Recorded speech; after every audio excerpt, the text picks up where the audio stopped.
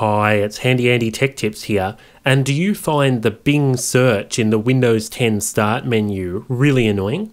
Well, if you do, then I've got some great news. You can disable it, and here's how. First, please look in the description of this video. There's a little bit of code in there which you'll need to copy. Once you've done that, right-click on your desktop and go to New Text Document.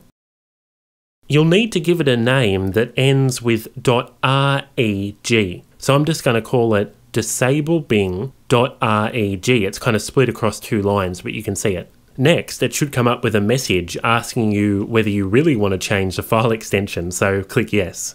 Okay, so you've got your registry file. Next, you've got to add the code to it. So right-click on it and click Edit.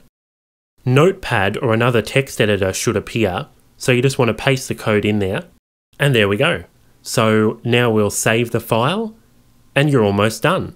After closing Notepad, you need to double click on the file and it'll probably come up with a message like this asking whether you want to run Registry Editor. So say yes to that. Now this other message should appear saying that adding incorrect information will damage your registry. But I've tested this code over and over again on my own PC and it works fine. So if you trust me, click yes.